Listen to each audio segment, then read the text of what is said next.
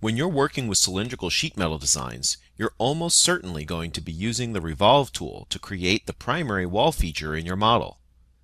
A revolved wall is created by rotating a sketched shape about an axis, providing you with a surface to which a sheet metal thickness can be added to either the inside or the outside.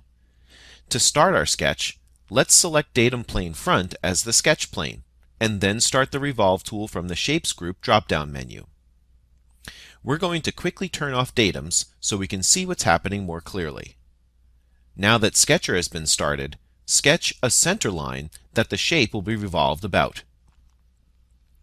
After sketching the center line, right-click and select Axis of Revolution from the pop-up menu to tell Creo Parametric which axis the sketch will be revolved about. The next step is to sketch the shape that will be revolved about the center line. In our example, we're going to revolve this shape. Click OK to exit Sketcher, and Creo Parametric will immediately display a preview of the revolved sketch. Edit the wall thickness, and notice that the material's direction can be toggled between inside and outside of the sketch.